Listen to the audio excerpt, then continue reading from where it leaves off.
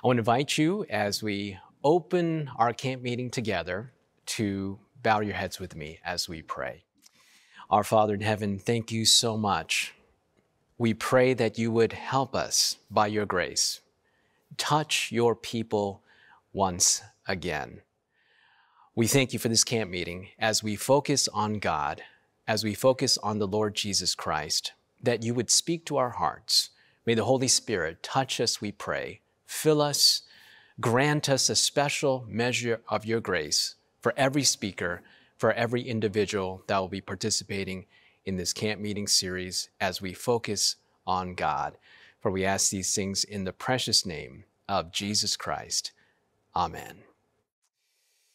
Our topic as we open this camp meeting series is entitled, The Personality of Our Heavenly Father. And I want to begin by sharing with you a story of an acquaintance of mine. She got married shortly after graduating from high school, dream husband who had a dream job in another country in South America. And she had everything that she could ever imagine and wanted when she thought about getting married as a young child. This was a good-looking man. She had a beautiful home, and her husband would go to work every day and come back. And it so happened that one day she heard a little bit of news that, quite frankly, shattered the very foundations of what she thought was her marriage. She got news that her husband was actually the leader of the mafia in town, and that her whole marriage was a farce. It was a fallacy. It was built on lies. And as she came to the recognition that the whole fabric and the foundation of what she thought was her marriage was in actuality nothing but a house of cards, the marriage, understandably, just fell apart. They're no longer married to this day. And because of the fact that her marriage and her home life was just a storefront for the other operations that were taking place, and she realized that she didn't even know her husband in the end, and the relationship just fell apart. You can never build a relationship on lies. Some people say that truth and relationality, truth and relationships have nothing to do with each other. But the reality is, friends, that you can never build a relationship on lies. They must be built on the foundation of truth, because a marriage, or any relationship for that matter, that is built on fabrication, on lies, on propaganda, simply does not work. Did you know that we live in a world today, since the very conception and the inception of sin, where the relationship between us and God has been compromised because of the propaganda machine of the devil himself. And there are lies about God. There are lies about his character. There are lies about his personality and the essence of who he really is. And so in order for us to have the optimum relationship with God, in order for us to have the relationship that is built on the foundation of truth, we need to recognize that in order to have this optimum relationship, we need to cut through the fallacies and the propaganda that has been promulgated for centuries regarding the character and the nature and the essence of God. And so that is the premise of our presentation as we open this series, this camp meeting series that we've entitled Focus on God tonight.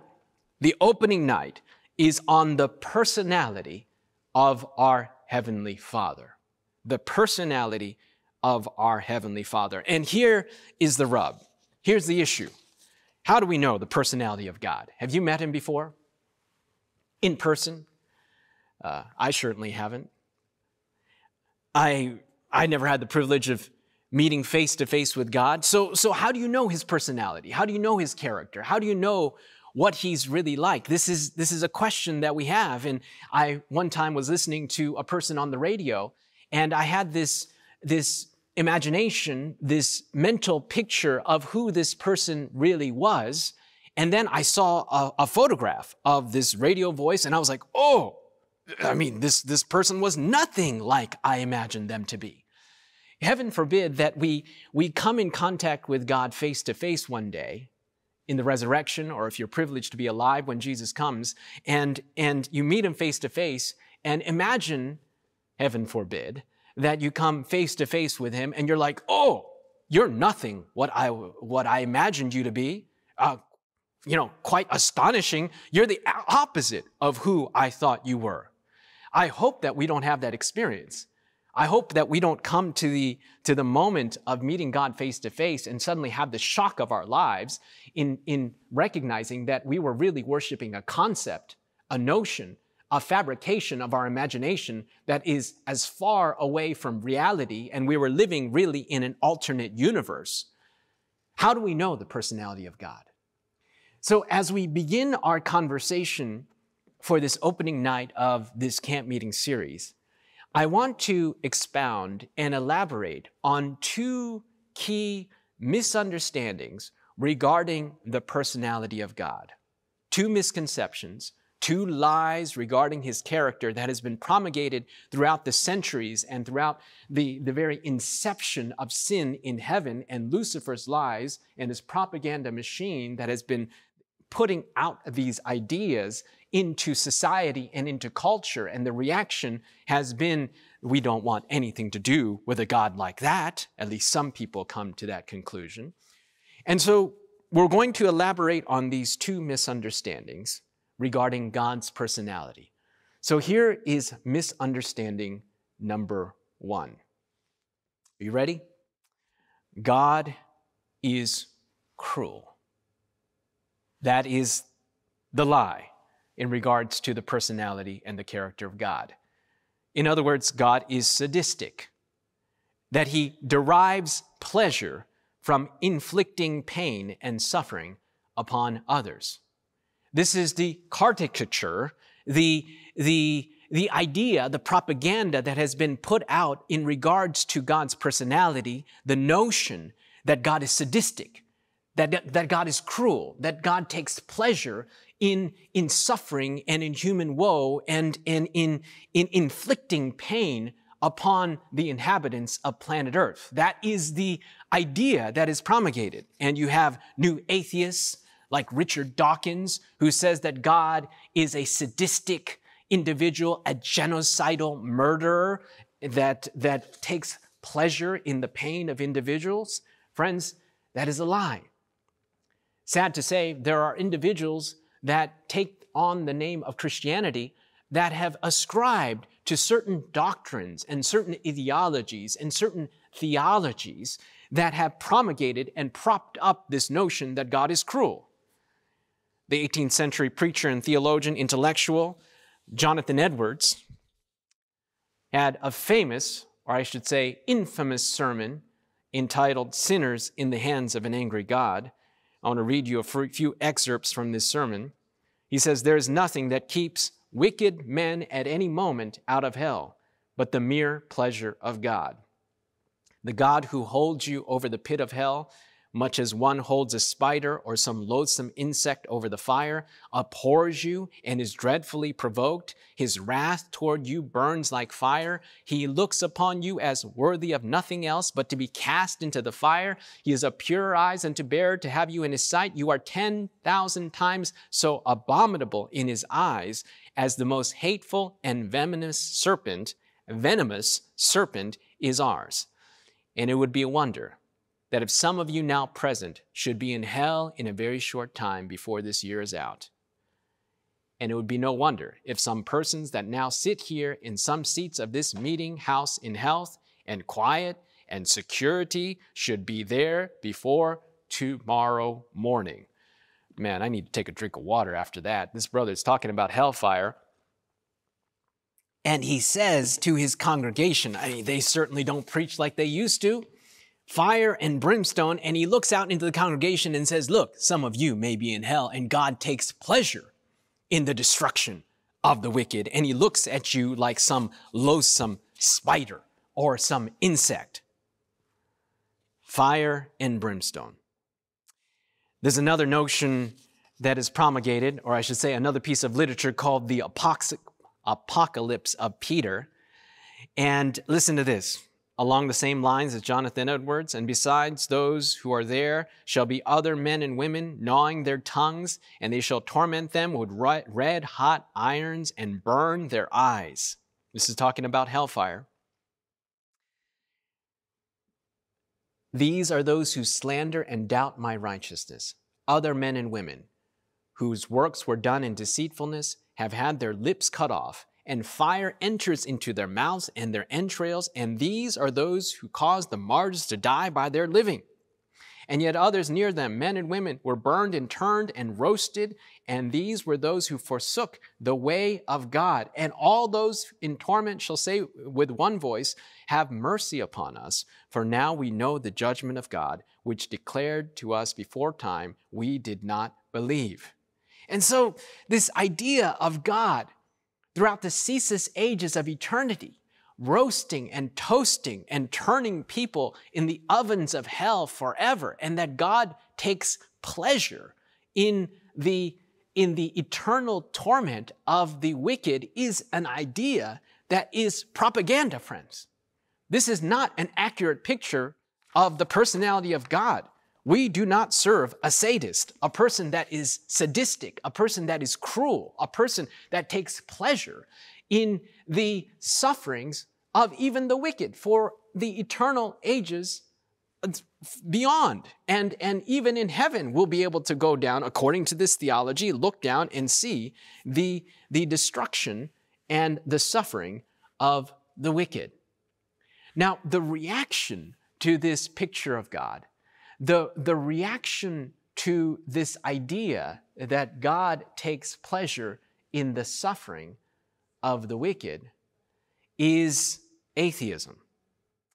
Friedrich Nietzsche, the famed atheist, said this: proclaim to them that there is no heaven to be gained and no hell to be feared. And as he breathes his last, he will reach out his hand to clasp yours with gratitude. Go and bury him so that you see his face no more, forever removing this burden of God that misguided saints have placed upon us. Lie number one.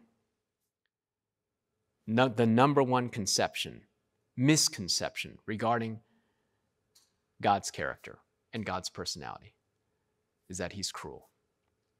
That's a lie, friends.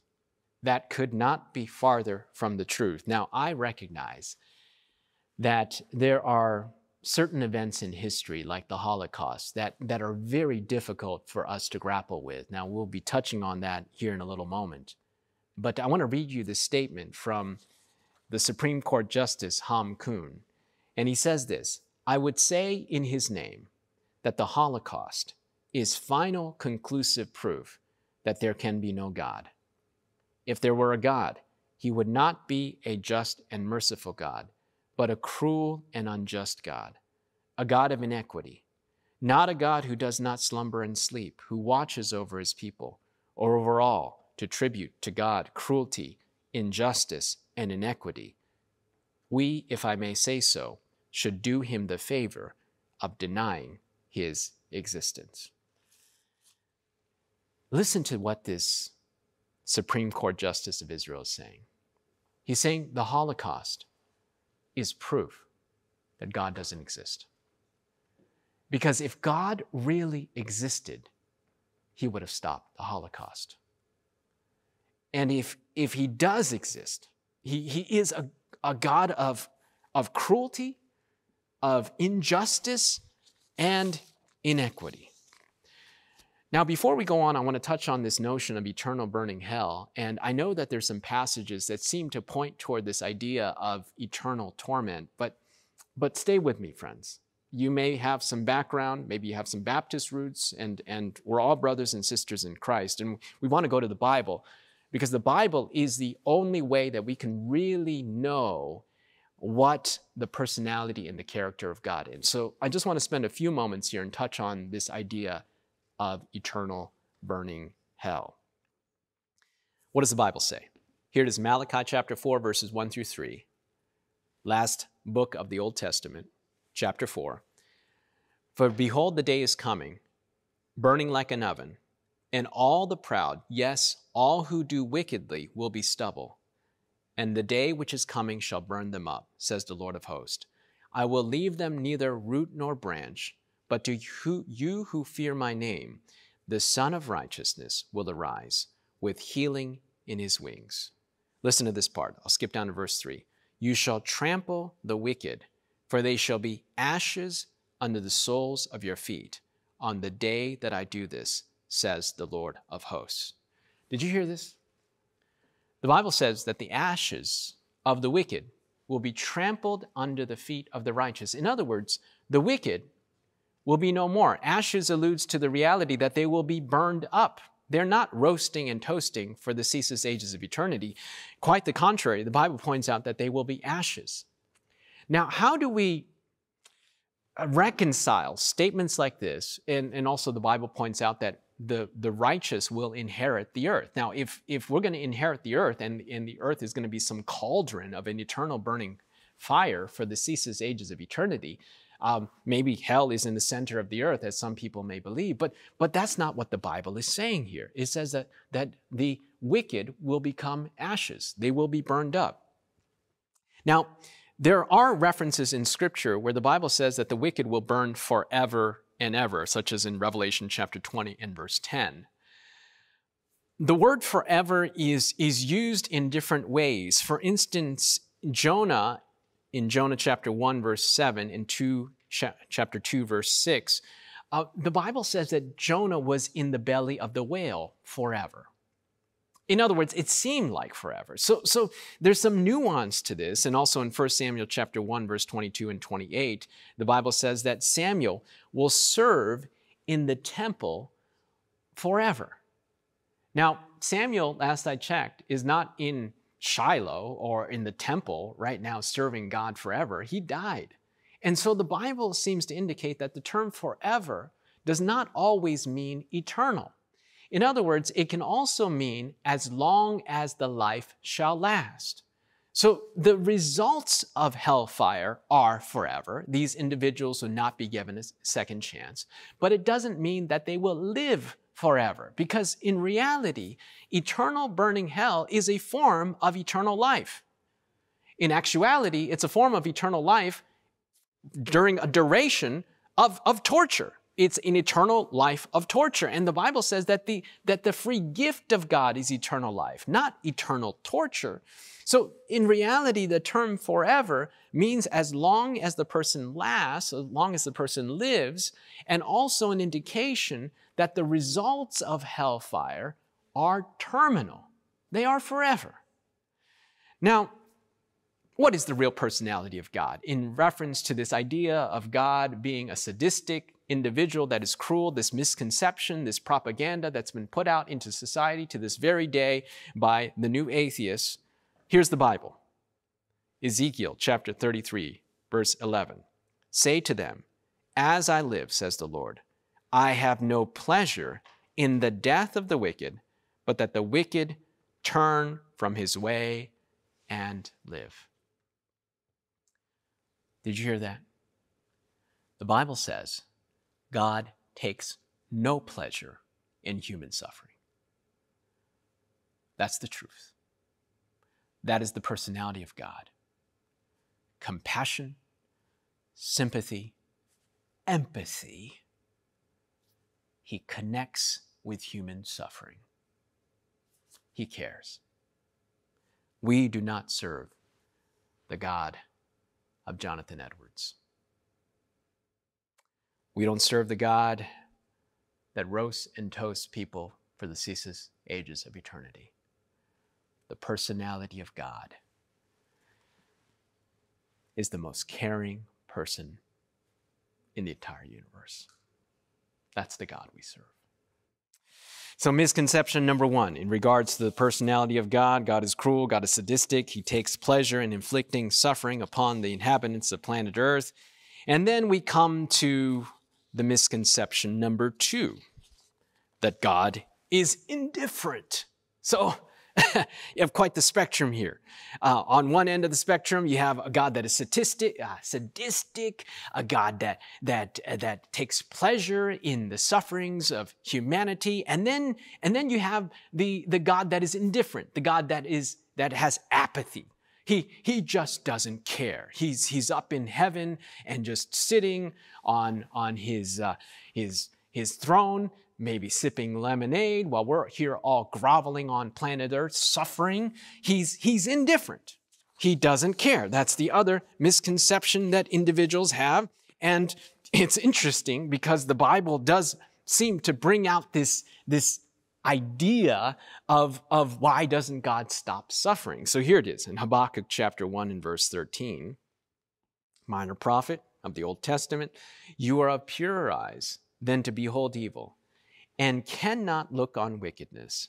Why do you look on those who deal treacherously, and hold your tongue when the wicked devours a person more righteous than he?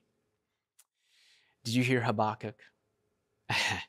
He's saying, look, God, you're watching righteous people suffer down here, and why don't you do anything? Why don't you say anything? Why don't you intervene? Surely you should step in when the wicked are devouring the righteous. He says, why don't you stop it? Why don't you stop it? And here's the assumptions of what Habakkuk is saying. You hate evil. You're witnessing evil. Why don't you stop it? I mean, it's like me. If I saw someone hurting my child, my son or my daughter, and I had the ability and the power to stop them, wouldn't I? Absolutely. A caring father would. You would hope that I would, and every emotion within me would be crying out to stop the perpetrators that are hurting my children. And here Habakkuk is saying, look, you're like the uncaring parent. You just stand by and you let it happen. I had the opportunity to go to the Holocaust Museum in Washington, D.C. And if you ever have a chance to go to Washington, D.C., I encourage you to take a visit. It's worth it to go to the Holocaust Museum.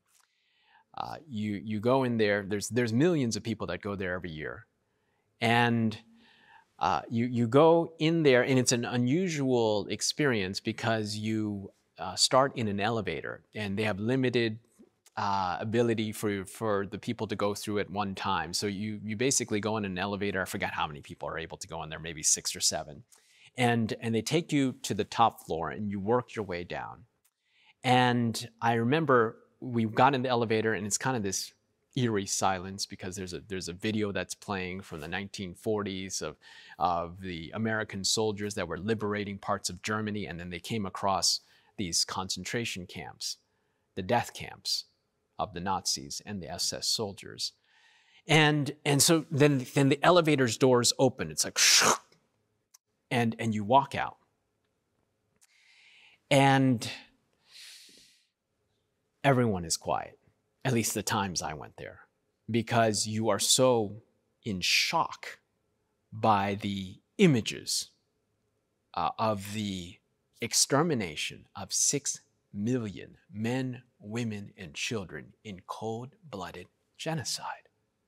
I just couldn't believe what I was seeing. You go into a room, and it's just full of shoes that they would confiscate from these men, women, and children, and it broke my heart. I saw a little shoe like this big. It's the shoe of a child.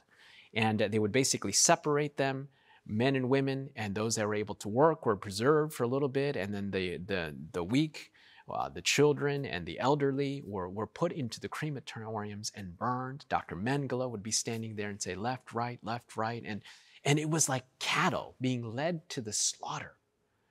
And they had pictures of all the hair that they would shave from the Jews in these concentration camps. And it was just this moving experience. I remember watching these videos, it's horrific pictures of Dr. Mengele doing experiments on children, putting them in freezing water and then putting them in a cauldron of hot water just to see what would happen. I mean, I don't even want to talk about the things that were done in the name of science and medicine. I mean, there were some egregious ethical boundaries that were being crossed in a violation of the Hippocratic Oath. I mean, all of these things are going through my mind as I'm going through the Holocaust Museum. And then at the end, there was these testimonies of Holocaust survivors. And just broke my heart. The one lady got on there and she says she was in the concentration camps, looking through the barbed wire. And in front of her, a truck came and out the back of the truck fell these children. And she says that, and I don't want to go into great detail, but she says that the guard came out and just took those kids and just threw them in the back of the truck like a rag doll. And she said in that moment, she stopped believing in God. Stop believing in God. That's what she said. And you could just sense the anguish of individuals that had survived. And the question is, why? Why didn't God stop it? Elie Wiesel, in his book, Night, which I reread just a month ago, he was 15 years old when he was taken to the concentration camps, was taken to Auschwitz with his dad. And it moved me, being a father, because his dad was around 50 years of age. He was 15, and you could just sense the father's love for his son. And his dad would trade little bits of rubber that he would find in the concentration camp. He traded for a morsel of bread, because that's all you got. You got one ration of an ounce of bread and some watery soup, and you were withering away into nothing. And so bread was the essential commodity in Auschwitz. And so the father would say, son, I got you some bread, an extra piece of bread. And he would give it to him. I remember the story of how his dad was up for selection, and he thought he was going to die because his dad was getting weak. And his dad goes to Elie and says, here's my toothbrush. You'll need it. Here's a spoon. Here's a little knife that I found. Here, take it, and presses it into the hands of his son. And Elie's like, Dad, no, you need it. And he says, son, please, take this. He tells the story of how his dad was dying in the concentration camps. And they're all lying down in the bunks. And his dad is a few bunks away. And his dad says, Elie, come to me. I need to tell you something. Please come to me. Eliezer, come to me. And he said he didn't want to go.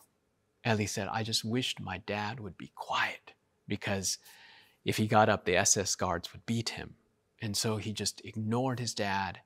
And sure enough, the SS guards came and beat his father. And the next morning, he went to check on his dad, and his dad was gone. They had moved his body to the crematorium because he had died that night. And Elie says, he could never forgive himself for not going, or at least trying to go to his father. And he says, I'll never forgive the world for putting me in that position.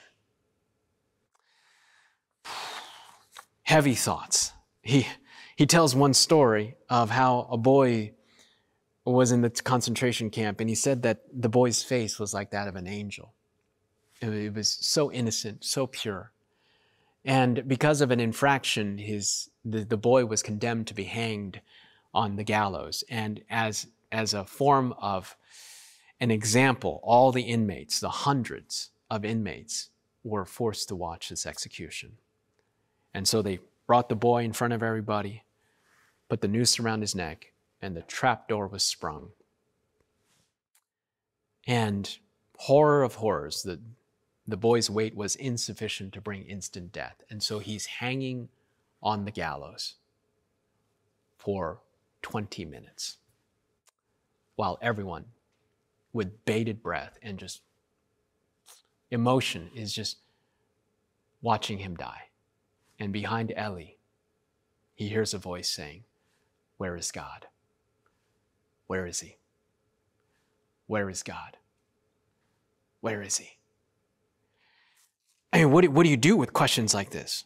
I mean, the logical conclusion that very sincere individuals have is that God is indifferent. I mean, if God exists at all, some people have come to the conclusion that the Holocaust means that God doesn't exist. But if God does exist, either he's cruel or he's indifferent. That's the conclusion that people come to. And here, Dostoevsky in his book says, if all must suffer to pay for the eternal harmony, what do the children have to do with it? Tell me, please. What about the children? What am I to do about them? In other words, Dostoevsky is asking a very pertinent question. You know, we suffer many times as adults because of the foolish decisions that we make, the consequences for our decisions. Sometimes suffering is for our sanctification, you can argue, from a biblical perspective. But what do we do with the suffering of innocent children? Shouldn't God at least step in to stop that? And that's Dostoevsky's question. What about the children? What am I to do about them? Harold Kushner wrote a book called Why Bad Things Happen to Good People. And it really came out of a personal experience because his son got a rare genetic disease called progeria. And progeria hyperaccelerates the aging process. And maybe you've seen photos, these horrific photos where you have children 8, 9, 10 years of age that look like geriatric. They look like they're 90. Their bodies like 90-year-olds, and they're all shriveled and bald, and it hyperaccelerates the aging process, and they don't make it many times past adolescence. And so, horror of horrors. I mean, I have a son, and I can't even imagine what this would have been like.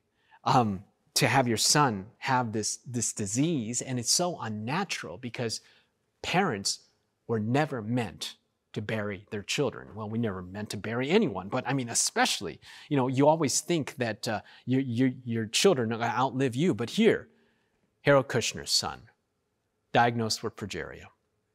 He's watching his son literally age right before his very eyes, and he's dying.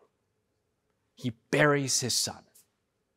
And as he's burying his son, his whole theology in regards to God, his nature and his character came crashing down around him. And this is the conclusion of Harold Kushner. Either God is loving or he's all-powerful. But he can't be both. Either God is loving or he's all-powerful, but he's certainly not both. And you can understand his line of reasoning. Just follow with me here. This is the line of reasoning of Harold Kushner. Harold Kushner is postulating, he's contending that if God were loving and all-powerful, in other words, he cares, he's the epitome of care, he's the definition of love, and he's all-powerful. In other words, he doesn't just care, he has the ability to intervene and save my son's life. But the fact that he didn't, the fact that he doesn't, is proof that these two elements do not coexist in the nature of God, all-loving and all-powerful. Because if it did, he would have stopped my son from dying. You can see his rationale and his reasoning. If God was loving and all-powerful, he would have stopped this insanity of my son from dying. And so, Harold Kushner came to the conclusion that God was all-loving, but he was not all-powerful. In other words, God is the very definition of love. He cares. His heart breaks when he sees the death of children, especially the sufferings of all humanity. But Harold Kushner's God cares, but he can't do anything about it. It's as though, the sin problem is like this snowball that is going down this mountain and got so big that even God couldn't stop it. And so that was how God could be conceptualized from the experience of Harold Kushner. God is all-loving, but not all-powerful. What do we do? What do we do? Now, I respectfully, even though I sympathize with Harold Kushner and his experience, and I can understand why he would come to this conclusion, I respectfully disagree with his position. And I'll tell you why. The Bible. The Bible is very clear. Is God all-powerful? The Bible says, for with God, all things are possible. The Bible says in Jeremiah, nothing is too hard for God. The Genesis account, God speaks things into existence with the very word. You have the incarnation, the virgin birth, the resurrection. All of these attributes and activities point toward the reality that God is omnipotent. In other words, he can do anything. So that's a non-negotiable fact. I mean, the God of Harold Kushner is a God that loves but is not all-powerful, but the God of the Bible is one that God is all-powerful. He can do anything. The other part is, look, God is love. I mean, that's an idea that many people believe. He's the very definition of love. Now, I want to get a little bit philosophical here and just stay with me for a moment, because when we think about omnipotence, all-powerful, it doesn't necessarily mean that God can do anything. Now, before you turn this thing off and you're like, oh, this guy's a heretic, I want to read you a statement here from Augustine. He says, we do not lessen God's power when we say that he cannot die or be deceived.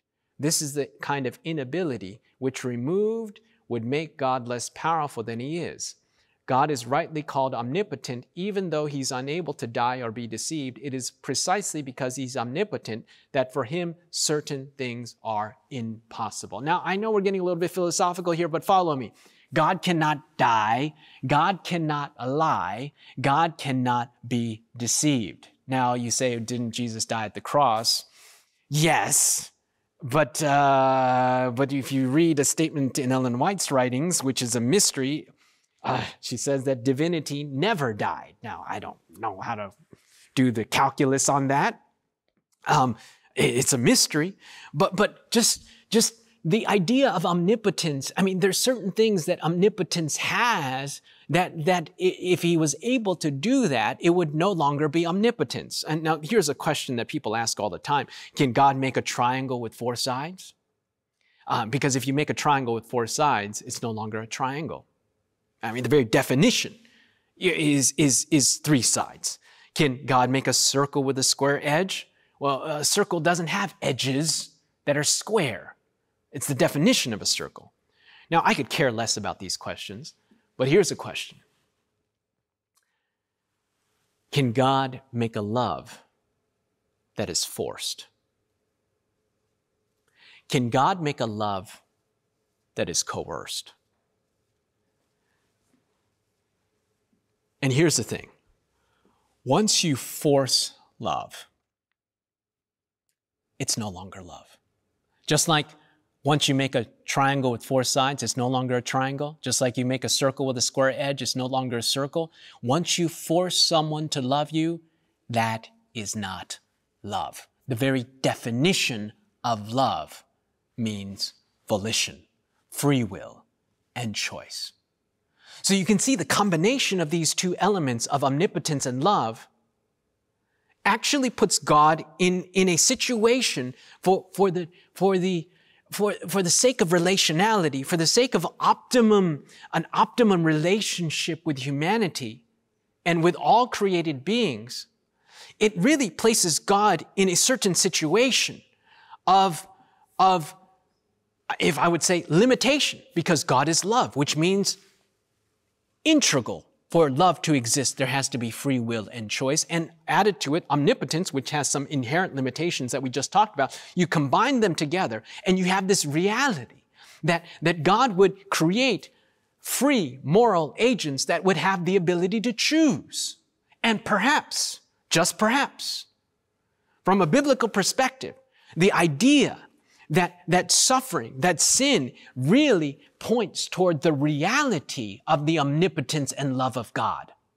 And that it makes room for the possibility and the probability that there would be a free moral agent like Lucifer, who later became Satan, that would stand up in heaven and say, no, I choose not to love you back. And God, because he's the very definition of love, would allow that to take place. And that's exactly what happened. Now, this doesn't answer all our questions, why God doesn't intervene.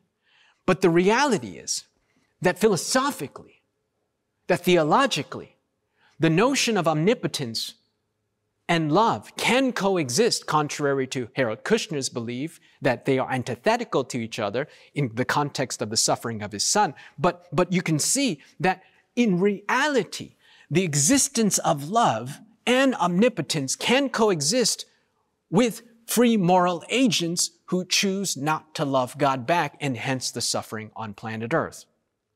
Now, the quintessential question always comes up in all of this, why? Why my suffering? You know, perhaps you've lost a loved one. Perhaps you've gone through trials and tribulation. Maybe you have terminal cancer. Maybe you've lost children and you're asking, why? I mean, it sure seems like God is indifferent, and maybe you've prayed for your son or your daughter to be healed and they died. And you're wondering why God didn't intervene. Now, in Job chapter 1, we have this fascinating dialogue that takes place between God and Satan, and they're discussing Job, and the curtain, as it were, is pulled back, and you're able to see into the inner sanctum of the court of heaven and see the conversation that takes place. And this is the great controversy theme, and many of you know the story. They have this conversation, and God and Satan strike a deal. How convenient. You would think, poor Job. And so God is like, okay, well, you can test him. You can see whether Job is really going to be faithful and whether he is really serving me from an altruistic standpoint and not because of all the goodies that he's getting. And so God permits Satan to go down and wreak all kinds of havoc, and he loses everything. He loses his 401k, he loses his Ferrari, he loses his mansion, he loses his stock option, and to add insult to injury, he loses all his children too. They're just destroyed. And then his wife, who's preserved, who doesn't end up being the greatest blessing, says, Job, curse God and die. So that's the frame. And that just happens in the first 2 chapters, which sets up the rest of the book. Now the book of Job goes on for chapter upon chapter.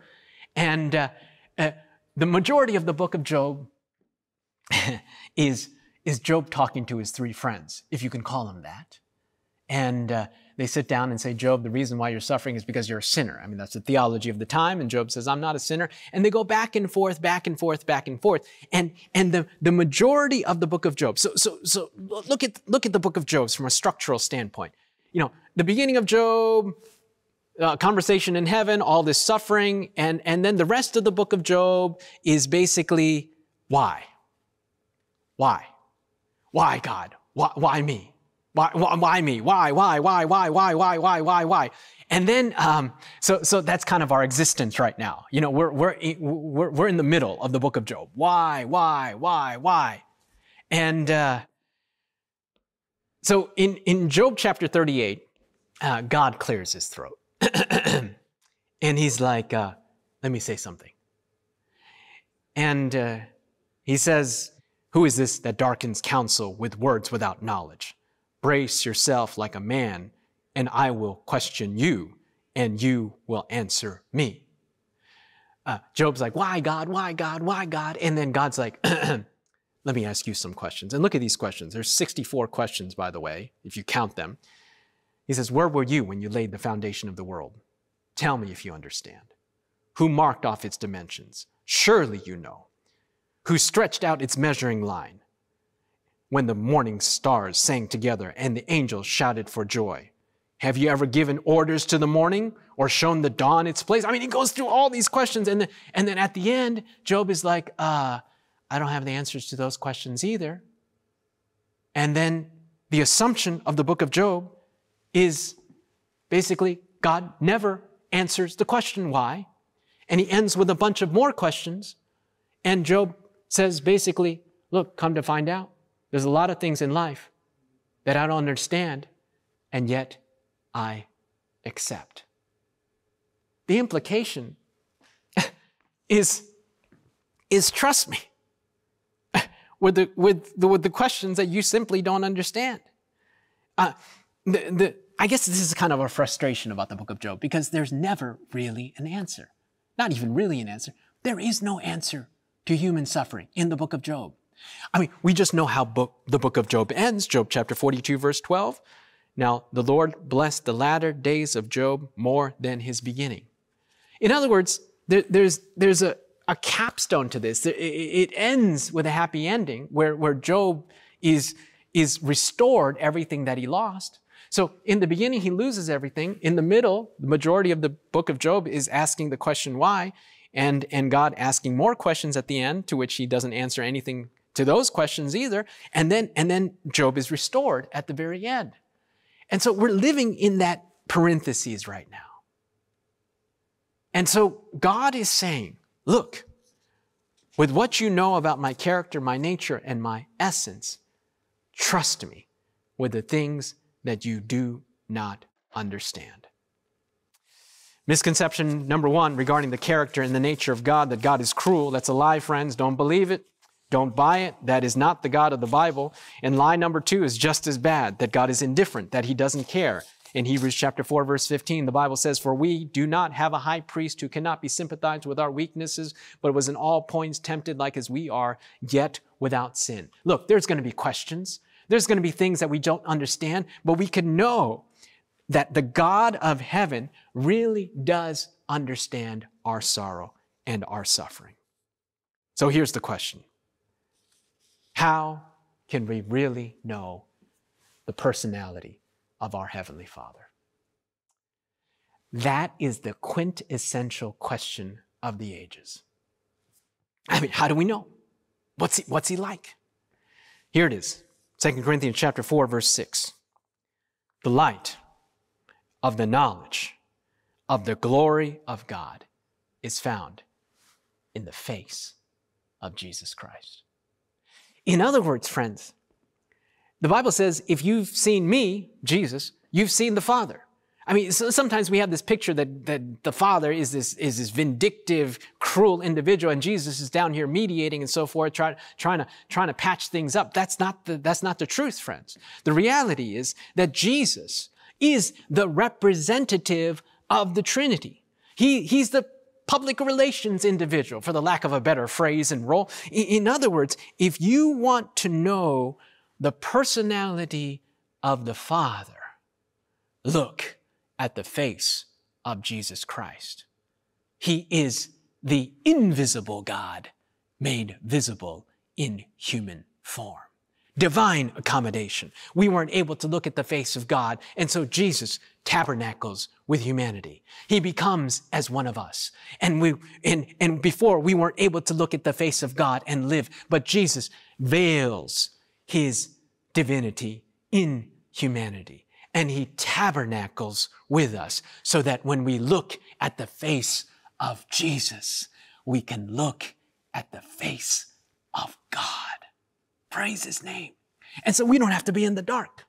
We don't have to be in an anxiety, wondering if one day when we get to heaven, we're going to be shocked that God is nothing like what we thought he was. In reality, you can look at the face of Jesus today. Now, you may be like, oh, how can I look at the face of Jesus? You know, Jesus lived 2,000 years ago and he ascended after 3 days, and then he walked 40 days on planet Earth, and in the book of Acts, he ascended to heaven. So how can I look at the face of Jesus if he's in heaven right now as our high priest?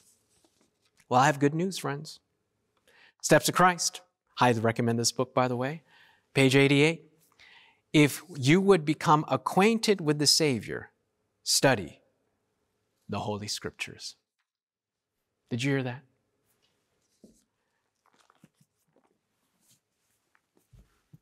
Right here. Jesus is in heaven, but Jesus is also the Word. And so every day, as you open Scripture, as you go through the Gospels, as you get to know the personality of God as found in Scripture, you are looking at the face of God. The light of the knowledge of the glory of God is found in the face of Jesus Christ. Study the Word, friends. Get to know Scripture. Live by every word that proceeds out of the mouth of God. These are spirit. This is spirit. This is life.